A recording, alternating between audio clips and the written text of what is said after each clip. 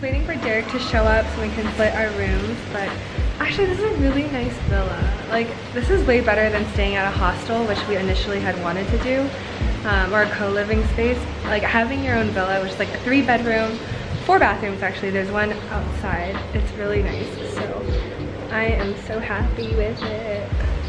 It's gorgeous. I think if you were trying to stay somewhere here in like San Francisco or like somewhere else, it would be so expensive, but only in Bali can you do this. It is so nice. This is our gorgeous green pool. We have an outside room here, I believe. This is the entire unit. Oh my goodness. Right area. It's probably where I'm doing some of my work. The pool. Got the little cute cactus and the palms.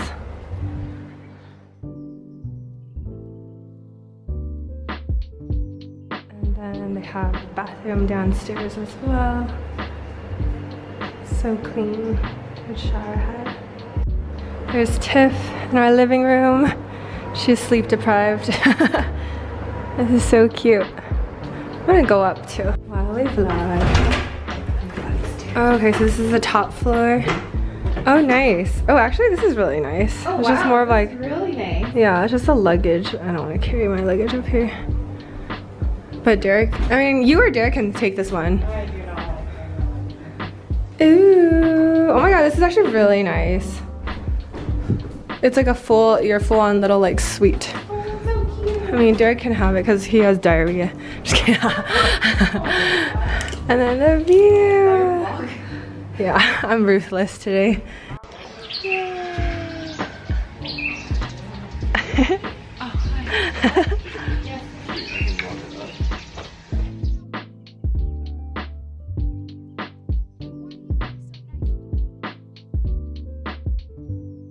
This is the entrance, showing you what it looks like in a co-working spot.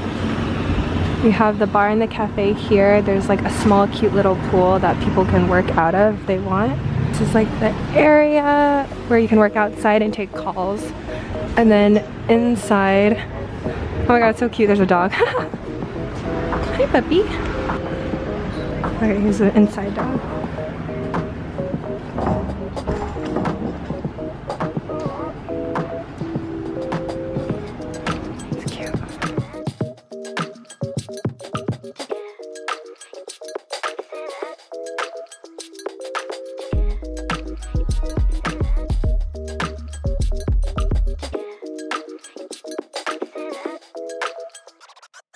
Technically, I'm not really like working right now, so I have a lot of free time to do whatever I want and structure my time however.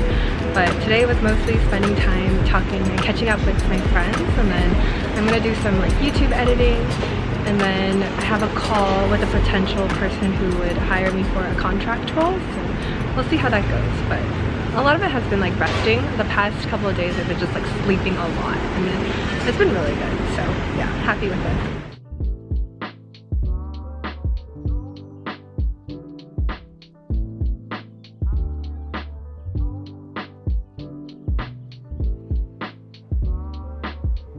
There are actually conferencing rooms. There's a dog over there. There's Tiff and Derek working. This is what the co-working spot looks like for conferencing.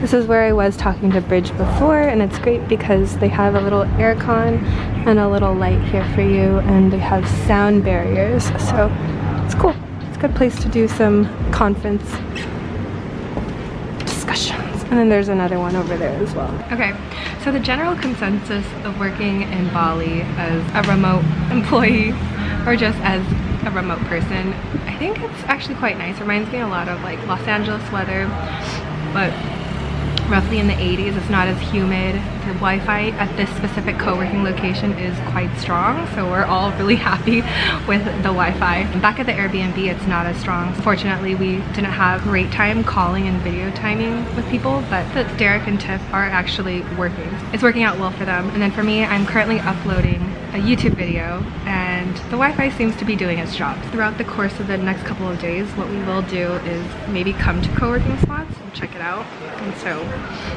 at the moment, it's not too bad. Would highly recommend this place. It's not bad working out of Bali. I understand why there's so many people here who have probably left the 9 to 5 and doing their own thing, or they're just here working remotely as a freelancer or consultant. For the most part, I've been mostly doing like content stuff for YouTube as well as for Asian Wonder Woman, and then I currently have a call, I guess in a couple of, like in an hour actually, with a venture capital firm that I wanted to propose as a community strategist. So I will be talking to them. I'm literally writing up what I would be working on for them specifically, and we'll see how it goes. But so far, it's been a great time in Bali.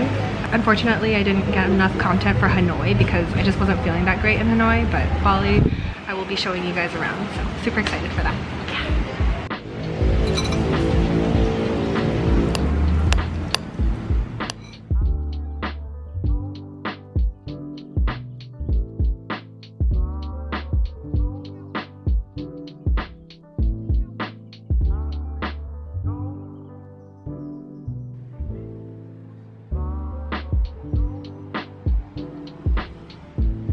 There's a big ass civet.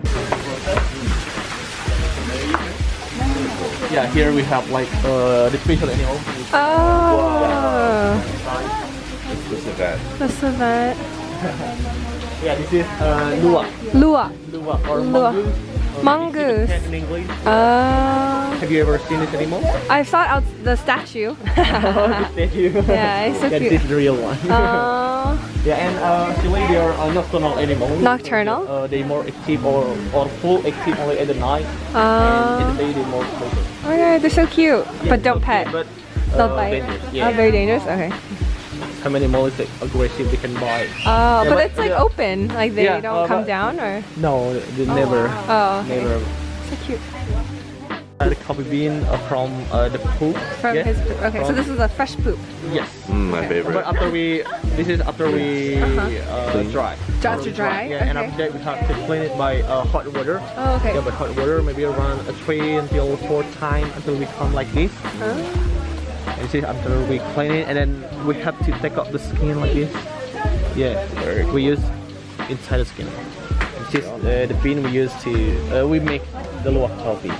Yeah, but before we roast it, the bean we have to clean it again by normal water. Yeah, for 2-3 times, and then we roast it here. Very cool. Yeah. Is it hard to find though? Like, or do they just like poop there and then you just collect it? Yeah, that's the easy one. wow. Yeah, they just poop around here and then we And they drink their coffee. Yeah. Wow. special coffee. Very cool. Maybe crazy coffee.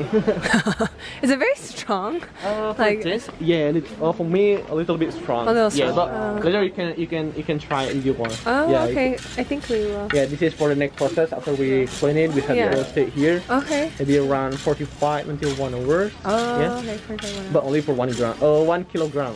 And smell it if you want. Can you guys smell it? Yeah, you can smell it. If you want, you can try Smell good? to eat it. Oh, eat it, Derek. Eat it. Eat it. You can eat I'm just kidding. I'll eat it too. Please, you can eat it. Cheers. Okay, eat it. 1, 2, 3, off. Let's bite it. That was pretty good. Yeah. Yeah, you like it? It's good. Oh, yeah. After that, you must have a cup maybe to know how Yeah, it tastes. that's so nice. Yeah, and also we have Ground. different black coffee here. So the first. They've done a really good job commercializing this though. But it's like peaceful and nice and it's not too hot. Oh, I read your recording. This has been on my bucket list for a while. Yeah? Yay! Well, today we're making it happen. Thank you! Yeah, that's good. Thank you.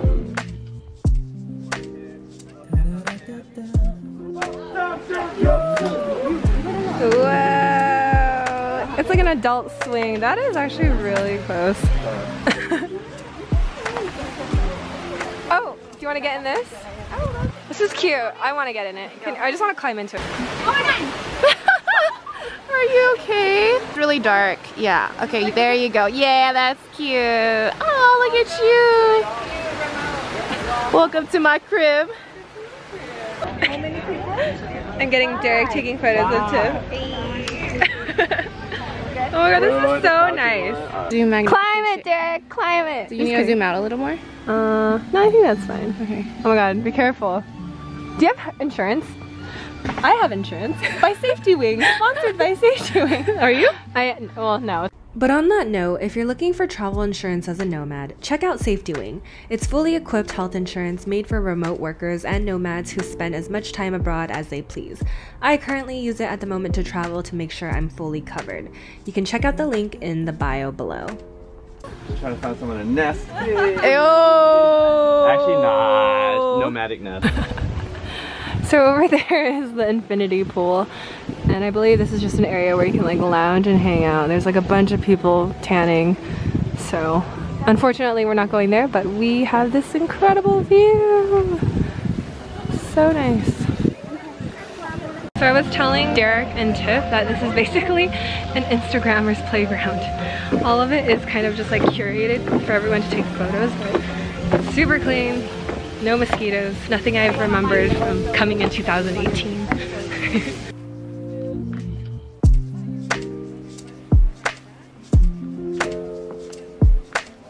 Teamwork. Oh my god, that looks great. Show me that serum. Alright, Gandhi was telling us that we need to make wishes here. This is where all the wishes come true, so you must make wishes about love, career, business. It should all happen here. Hey!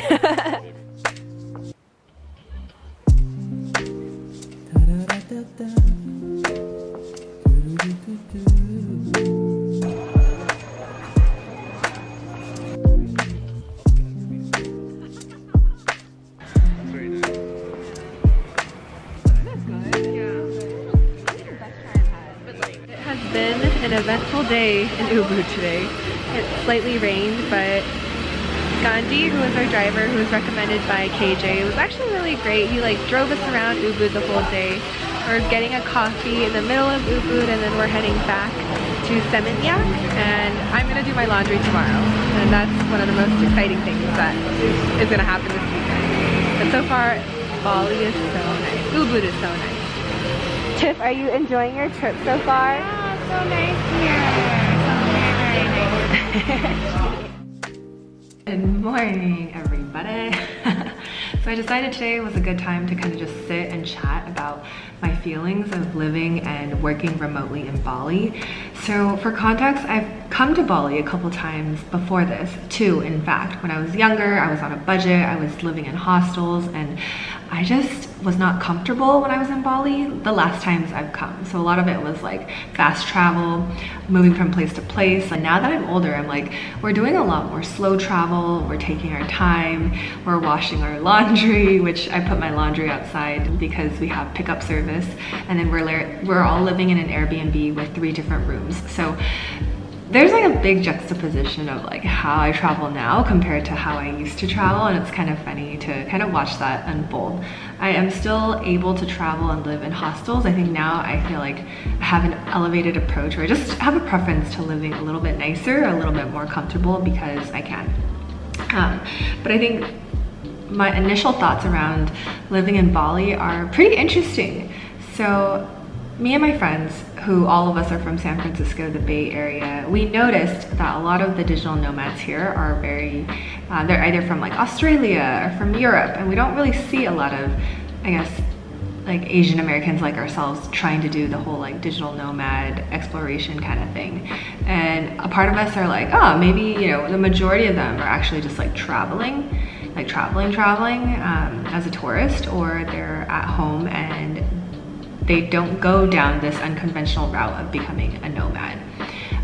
We went to a co-working spot as well, and it was quite nice. It was like very strong Wi-Fi, and I was like, you know, I could envision myself living and working in Bali, but only for a month tops.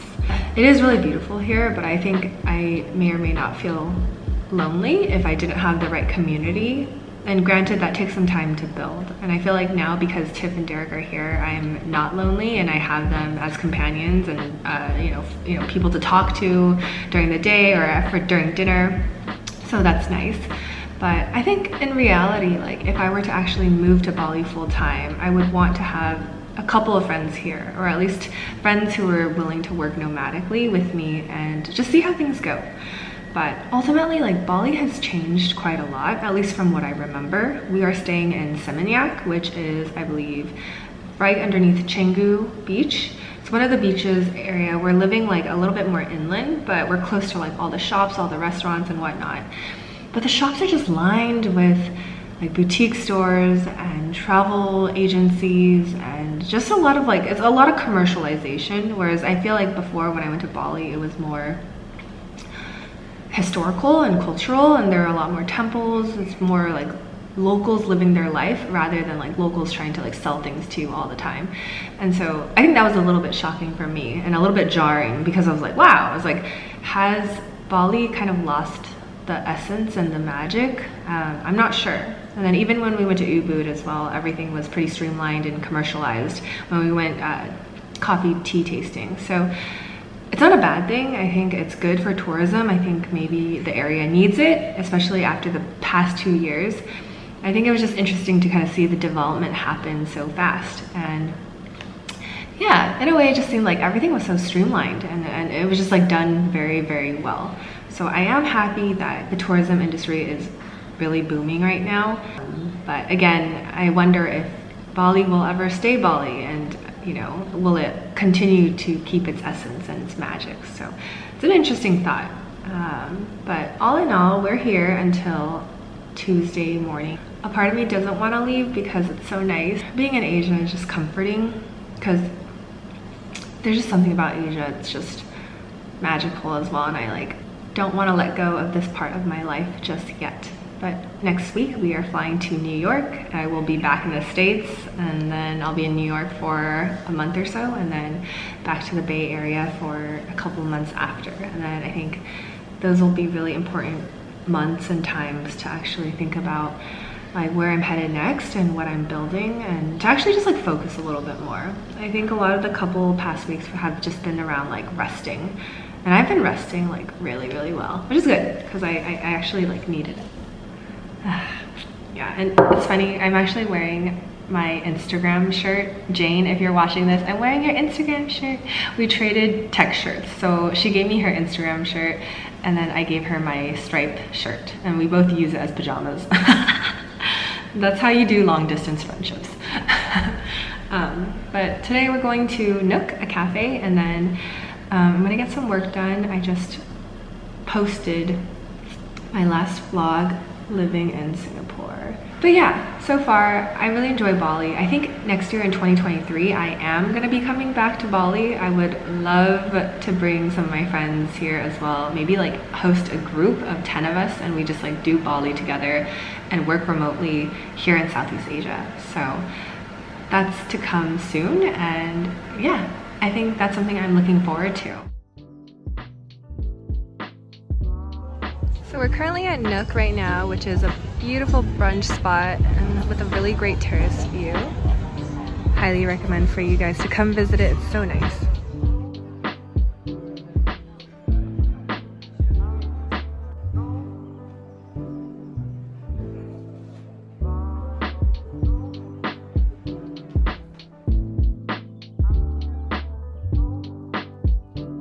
Okay, so I just did laundry in Bali. Total price was 134,000 rupiah, and the total amount was 2.68 kg. So it wasn't too bad because I was able to leave it outside on the doorstep, and then someone comes to pick it up, washes it, and then basically folds your laundry and then drops it back in front of your house. So yeah, just a heads up, you can do laundry just like this. Look how neatly folded it is.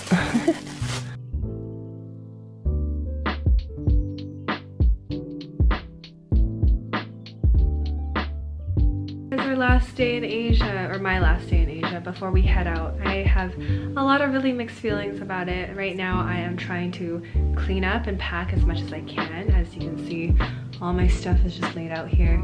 And then the great thing too is, because I'm going to New York, I want to lessen my load, and I asked Putu, who is the guy managing our Airbnb, so I'm gonna leave a few clothes here and there just so that I can donate it, and he said that he'll actually take it from me and then donate it to anyone who needs it around the area. So I think this is like a common thing that's done in Bali in general. So if you are traveling in Bali and you have things that you want to get rid of or like just donate, you can ask people and they will happily donate it for you. So I did that last time when I was here on a meditation retreat, and I'm doing it again. So yeah. It feels weird that I'm heading back to the States. I do think I will have reverse culture shock, but you know, it's been a long time coming. It's been a long time coming to go back to the States, first in New York and then California. So I will be documenting how I'm going to be working there, the people that I meet there, and just get some vlogs in as well.